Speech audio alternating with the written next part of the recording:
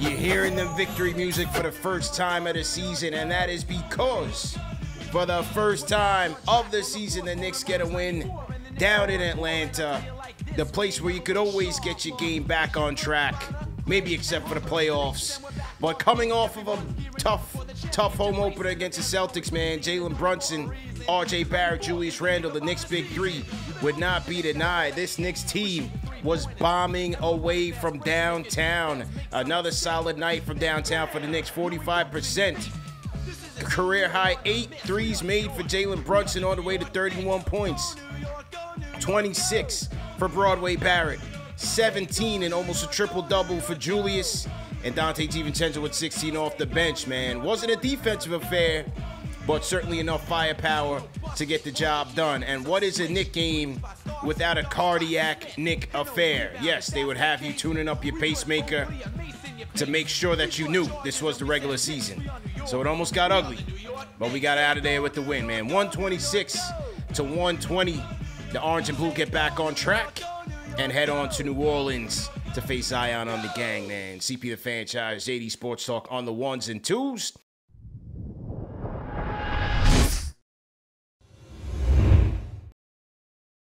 You know, one of the things I was talking about was that, especially with Jalen Brunson, it's like you rarely see him have back-to-back bad games. You go back to last year, every time he throws up a stinker, he comes back strong. And in this game, it was just that. And it's not to say that his shot selection or anything was a little bit different than the Boston game. I thought in the Boston game, it's just a lot of his shots just weren't falling. The approach was still the same. You could just see which direction he was headed in from the first half. He was lighting it up. And that would just continue, man. 31 points for Brunson. 8 made threes. I thought he was great. And shout out to RJ. Those are my two guys tonight, man. RJ was terrific tonight, carrying over from the Boston game. 26 points for RJ. 9 of 15 from the field. Well, my favorite stat, bro, 6 assists. My favorite stat is 6 assists because what I've been looking for RJ Barrett, again, it's only game 2, but you've seen it now. Better attacks to the basket. Don't be so predictable. Don't just show the defense that I'm going full steam ahead to the basket to try to get this layup. Make the extra pass. Find the open man. Make your reads. And hey, how about a stop and pop mid-range from the baseline, Jimmy Butler-esque, when you thought they were going to put the game away. I loved RJ Barrett's approach tonight, man. CP, I was saying this. This is newfound territory for this team where going into the season, day one, there's expectations. Right. Like expectations have arrived for this team.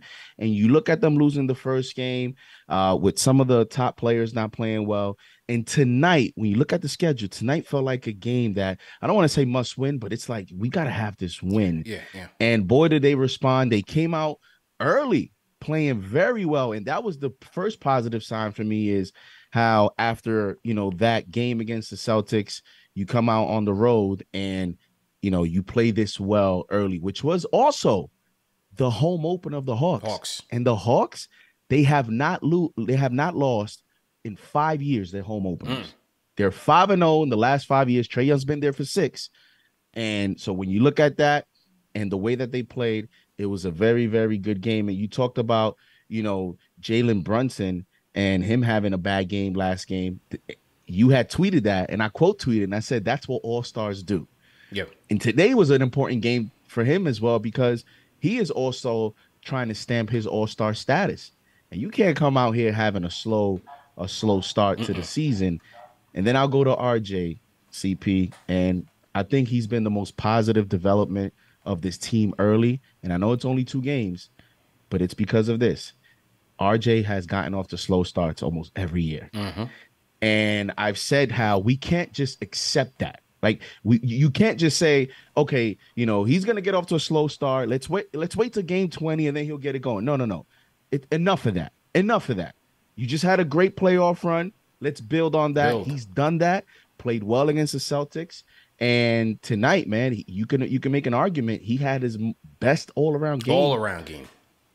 You can make an argument in terms of like important game. This could be his best game because every time he had the ball, CP, he had impact on the game. And it felt like all of his plays, all of his possessions, all of his shots were important parts of the game, important possessions. And so he responded to that. Great game by RJ Barrett. Great job by Julius, just really just taking what the defense gave him. And he had a great game. 17 points, 12 rebounds, 9 assists. And so when you think about, you know, just team playing for each other and making each other better, 9 assists for Julius Randle, quickly 6 off the bench. He had 6 for RJ, 5 for Brunson, 30 assists overall for the Knicks on 43 made field goals. I liked how I like Randall's game today. I like Randall's game tonight. A outstanding game. I would say this is the type of game that many, and the type of role that a lot of people feel is his best role for this, the way this team is constructed. In terms of, he only took, I mean, was it 10 shots? Was it 10 shots he took tonight? He took 10 shots. 10 shots in 34 minutes, right? 3 of 7 from 3. So nothing, 6 of 8 from the free throw line. Nothing felt, you know, really forced. Yeah. And the other thing that I've been impressed with him so far early, CP, and I know it's only 2 games, but have you noticed like his demeanor, his attitude on the floor? He's like more even keeled. He's more composed. You would think after, you know, national TV game against the Celtics, and I didn't mention this, but I was impressed because, you know, in the losing effort, sometimes, you know, the analysis is a little different, but, you know, him going off a 522 shooting night on national television, even against the Celtics, I didn't see any moment where I'm like, oh, that's the old Randall right there. Look at his face. Look at his facial expression. Look, he's frustrated. He's you know, he has his head down. None of that. And he stayed true. We lost. He didn't have a good shooting night, but he stayed composed. And tonight he did the same thing.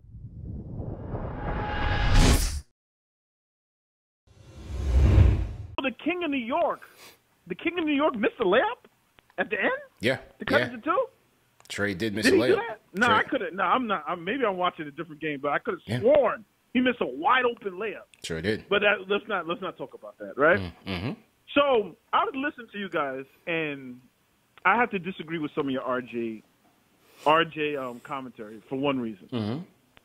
We have 2 players on our team that are late bloomers that became all-star level later, and that is Jalen Brunson and Julius Randle. So now when you go through the history of RJ, you see he was good. He shot good 1 year, 40%, and then he stopped shooting. Then he was good defensively 1 year. Then he was not good defensively. Maybe this is the year, him playing in Canada, him getting the reps in, where he puts it all together. Not success and growth is not a straight path. Sometimes you go up, sometimes you go down, and everything. So let's just have that kind of faith. That's fair. And JD, I'm the same way with Tibbs. He had a great game, Tibbs. Tibbs had a great rotation. Matter of fact, you know how I knew Tibbs was great? Grimes dropped that ball in the corner when we were doing the crazy stuff at the end. Guess what? He called Dante to the bench. And you know what he said? No, sit back down. Sit back down. It's all right. He caught himself. He's like, oh, I'm overreacting. I'm doing too much right now. It's okay. Let Grimes stay in. After that, I was like, all right, he's good. And you know what? We're a good team. We need to get behind this team. Depth matters in the NBA. And let's just keep on rolling. 3 things. This is going to be a breakout year for RJ. I feel it. Secondly, I think being that it's a contract year for Quickly, I think he might try to do too much. I think he might try to do too much, I think he should just try and play into the system. If you see him tonight, he was taking a lot of shots that, you know, he could have relaxed and made an extra pass. Right? Okay. And 3, I don't think that they should break up the bunch for a star, because if you look at it, look at how we played Boston and we missed damn near 15 free throws. You know, we can play with anybody. And don't forget, ladies and gentlemen, a blockbuster event on Thursday, November 9th, man. Jalen Brunson meet and greet hosted by CP the Franchise, man, and that will be at Dave & Buster's at the Palisades Center in West Nyack, New York, 7 p.m. on Thursday, November 9th. And Brunson will be signing autographs and taking pictures with the fans. So you got to get your tickets, man. Go to halloffamesignings.com to get your tickets. The franchise and Brunson. Let's go, man. Gonna be a great night. Shout out to our sponsors. Shout out to Mike Elite for putting the event together. And shout out to Farzano Law Firm for backing us and always supporting KFTV, man. So, JD, great show, man. We'll see you tomorrow. And everybody else, enjoy the weekend, man. Let's go, Knicks. Great win. We out of here, man. Great show as usual, man. Peace.